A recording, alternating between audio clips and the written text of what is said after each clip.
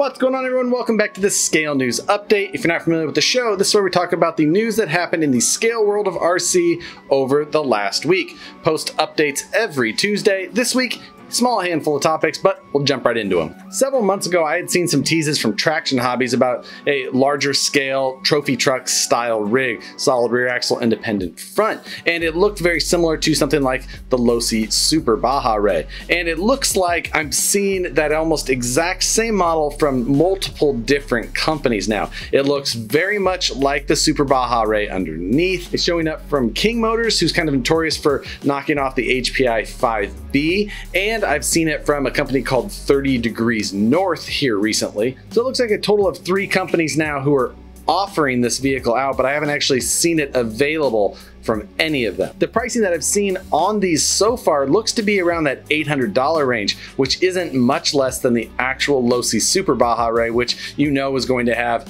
better parts support at least than any of these. So it's an interesting move from that side. We'll have to see how similar they really are. It's hard to tell if these are a clone of any sort yet, or if they just have that very similar styling. Next is a story from Kyosho, and that is that they're releasing a Rampage Pro version. Now, I actually saw this at the Nurses show last year, and it looked pretty good in person. This one is going to be an almost ready to run version. It comes 80% pre-assembled if you look at the text, or 70% pre-assembled if you look at their promotional video.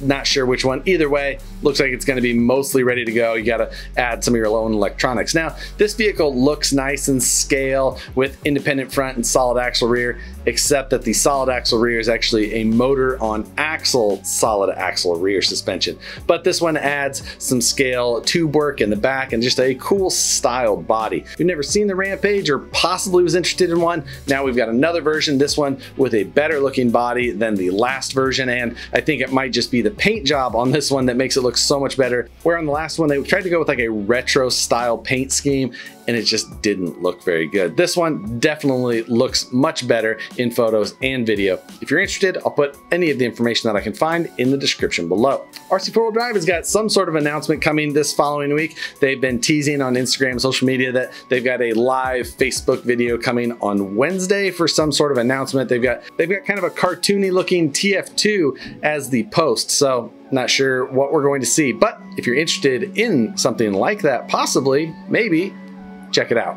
Last week, Matt from the Scale Builders Guild and myself both put out Traxxas TRX4 unassembled kit videos, and in that we also announced that it will be the subject of our next budget build.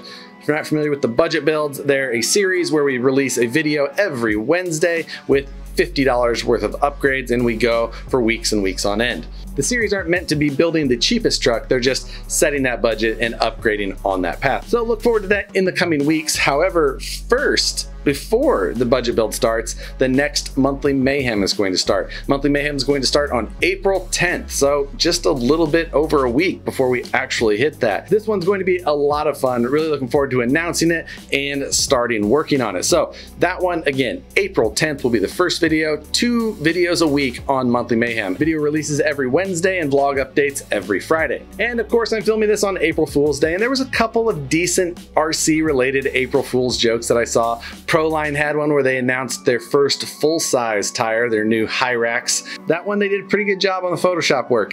I was not too disappointed. Next, I saw some Tamiya Bravery pills posted on someone's. I didn't actually see it on Tamiya's page. I saw it on someone else's page that they'd shared. Not sure who made that or where it came from, but definitely still a good laugh. And lastly, I saw Traxxas post the off-road 4Tech version. Also, pretty decent job on the Photoshop work. So those are the only few that I saw. I was hoping to see more. They're always entertaining. I was prepared for them this year. I remembered what day it was before my day even kicked off, so none of those caught me by surprise this year, but you never know. It's always a chance. But that's going to do it for this week's news. Also remember, I do have Scale News Update shirts if you would so like to support the Scale News Update. But regardless, thank you for watching. Make sure to hit that like button if you enjoy it. Subscribe if you're not already. Hit the notification bell so you see them as soon as they pop up. I appreciate you guys watching. I hope you have an awesome week, and we'll see you on the next one.